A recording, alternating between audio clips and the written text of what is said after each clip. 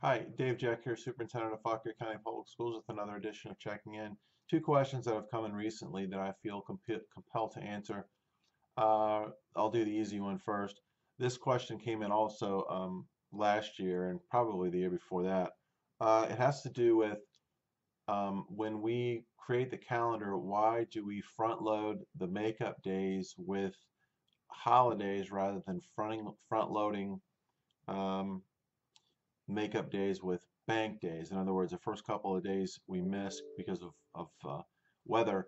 We take a holiday in February, and then we take I think a parent-teacher conference day in March. I think that's what we did. And the reason we do that is simple because we first and foremost we value instruction, and we want to protect learning time as best we can. So our first couple of makeup days are actual uh, holidays slash parent-teacher conference days. We prefer that because we feel like it better protects instructional time for students. So that's pretty straightforward. The second question has to do with lice, everyone's favorite subject, lice. And just to give you a quick background, we along with every other school division, I guess, in the country, were notified, or it was recommended to us that we adjust our lice policies, and this came from both the Centers for Disease Control and from AAP, which I believe stands for the American Association of Pediatrics.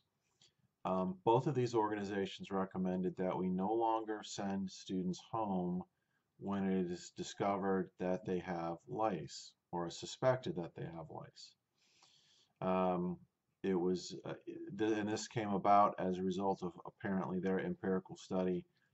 And these are physicians and scientists who determined that lice is not spread contrary to popular belief, that it's not spread student to student at school, that it's something that is brought and carried and manifested in people's homes.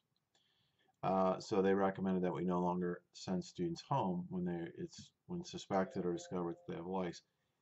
So what we've done now, of course, is we notify the parent of the student, obviously, and provide recommendations for how they can treat.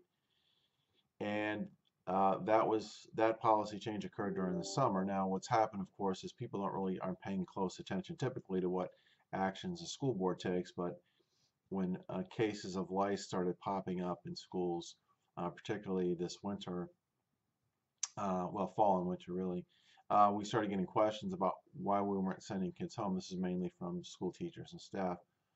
Not in an ugly way, just wanting to know why. We shared, well, this is why we shared this information from Center for Disease Control and from AAP. And that sort of is what it is. And these folks know better than we do, clearly. And again, if you'd like to reference this, you can actually, if you Google, which is what I did, Google Center for Disease Control, Education, or Schools and Lice.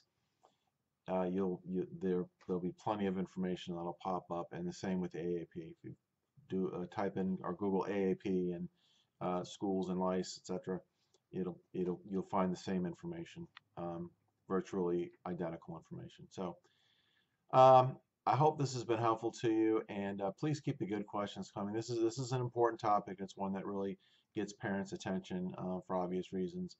But again, our goal in the end is to do what's best for students and to not do something that's really unnecessary. All right, thanks very much.